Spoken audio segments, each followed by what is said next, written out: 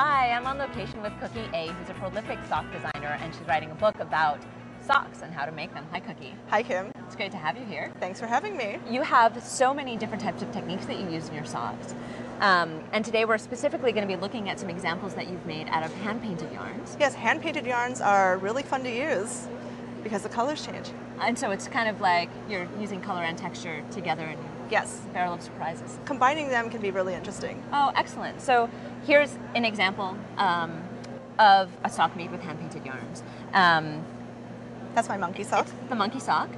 It's wildly popular. Over 5,000 knitters have knitted, supposedly. Awesome. That's really great. And it was originally published online. Yes. And today we're going to talk about both a couple of things about how to make the sock and also how to change the sizing of it. Yes. So one of the biggest questions I get about this pattern and other patterns is how to resize, like what if my foot is bigger, what if my foot is smaller? Because it was originally published just in the one size. Right, okay. In the one size.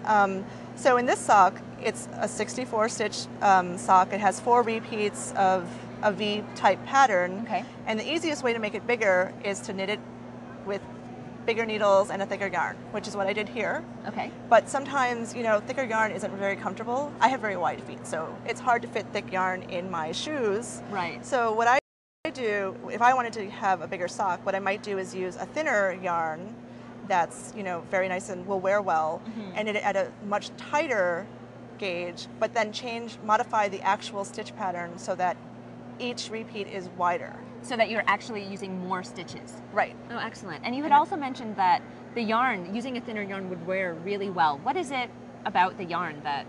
So this yarn is a really nice thin yarn that it has nylon content, and part of what makes it wear really well is when you knit it really densely, or you know, if you knit at 10 stitches per inch or 11 stitches per inch, it'll be really dense and it'll wear better. Okay. And it just but elongates the life of your sock. Yes. And so, as well, we should all remember that we don't have to use wildly colored yarns. You can also use a solid yarn where you get to really play with stitch patterns and have them pop. Or there's a wide variety of different colors of yarns that you can use. Yep. Excellent. Cookie, thank you so much. And for our viewers, the pattern for the enlarged monkey sock will be on the website. We'll be right back. Knitting Daily.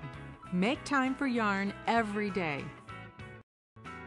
The projects and patterns from today's show, plus more ideas and projects, can be found on the web at knittingdailytv.com. This is show 212. Continue knitting daily every day by joining the online Knitting Daily community and receive a free newsletter 5 times a week, filled with step-by-step techniques, inspiring reader-contributed stories, and free patterns. It's about knitting all the time. knittingdaily.com. Knitting Daily has been sponsored in part by Interweave, inspiring, encouraging, and supporting creative self-expression through art and craft media. Interweave.com.